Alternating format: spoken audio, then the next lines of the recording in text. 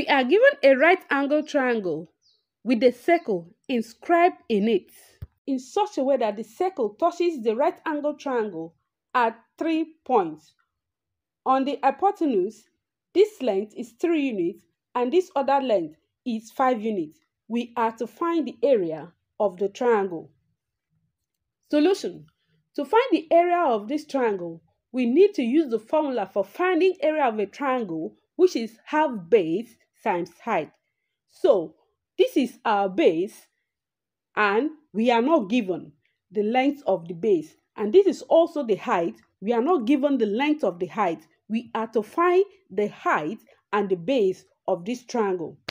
So, to find the base and the height, first, let us label our triangle. Supposing this is triangle ABC, this point is A, here is B, and here is C. And let us also label the points where the circle touches the triangle. Let us call this point D, E, and F. Let us take a look at this theorem, the theorem of tangent and radius. Tangent is a straight line that touches a circle at one point without crossing it. The important property of tangent is that it is always perpendicular to the radius at the point where it touches the circle. Now, if we draw a line from the center of this circle to point E, then it will be perpendicular to this line because this side is tangent to the circle. Also, if we draw a radius like this, then this will be 90 degrees because these two angles are 90 degrees and this is also 90 degrees.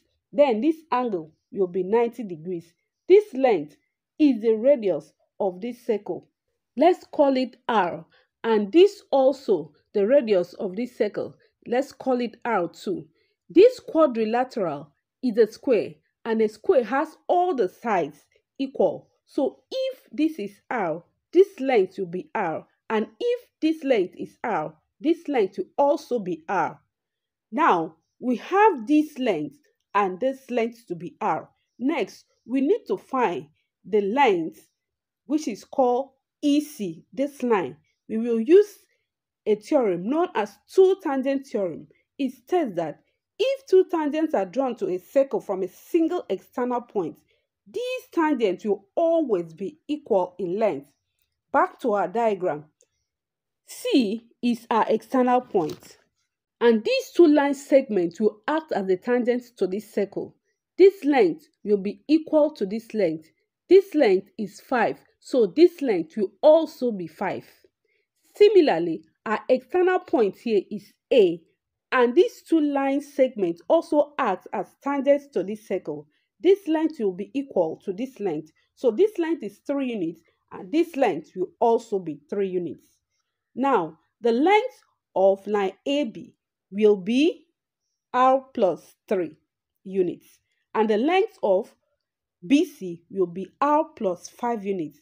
The length of AC will be 3 plus 5, which is 8 units. Now, we are going to use the formula for finding area of the triangle, and we are going to substitute the length we've gotten into them. Now, area of this triangle ABC is half base times height. So when we substitute the values, we have 1 over 2 times the bracket of R plus 5 times bracket of R plus 3. So when we simplify, we have R squared plus 3R plus 5R plus 15 all over 2, which is also equal to R squared plus 8R plus 15 all over 2.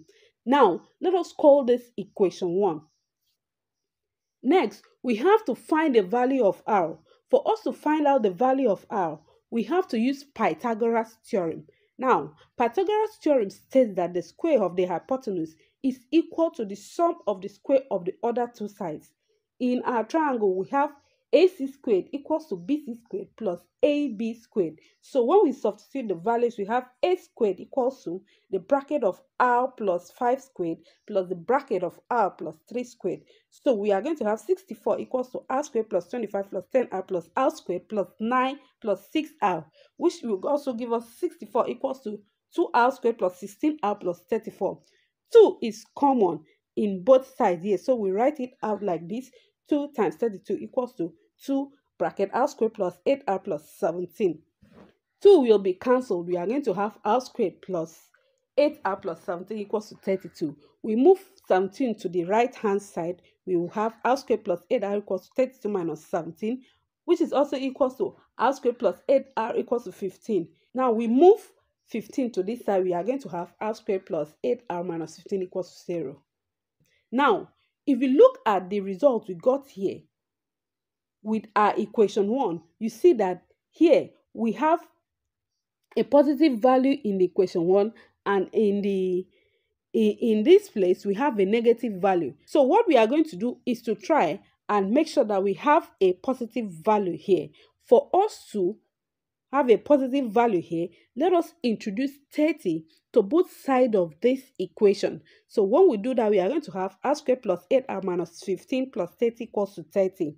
Now, when we simplify, we have r squared plus 8r plus 15 equals to 30. Now, let us call that equation 2.